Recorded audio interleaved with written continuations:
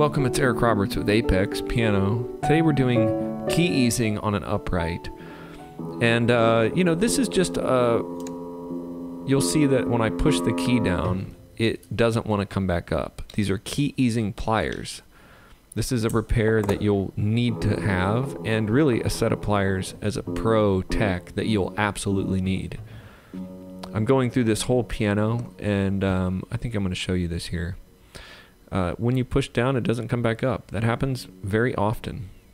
You just push it down and it doesn't want to come back up. Now I have a rapid easer that I use that's very quick if you just have a couple that are doing this. But some pianos are like this, where they're just not going to be fixed unless you get out the key easing plier and do it right. The key here is you want to play very, very soft. Very soft, and sometimes use the damper pedal as well. That way you can see if it really is eased. Is the key really eased? Or do you have to do some more or find some other friction points? Most of this easing is because there's friction either in the front rail or the balance rail or in the action. So you have to really decide, is this the action? Is this what is causing this? The upper action, or the balance rail, or the front rail? Let's look at this one. See, this one goes down and doesn't come back up.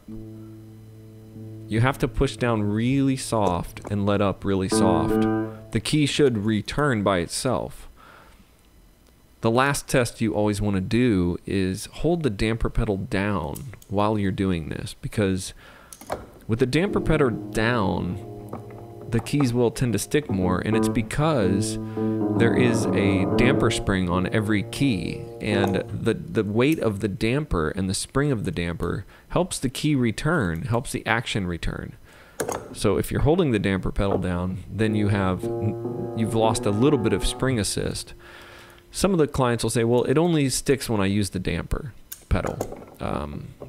That's the far right pedal. And that's the case there. It's just, there's a little bit of friction, but not enough with the dampers helping. But once the dampers are engaged, the spring's off.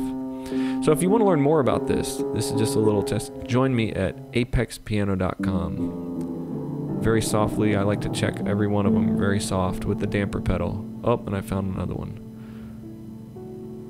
Well, just keep it going. And join me at apexpiano.com if you want to learn and be certified.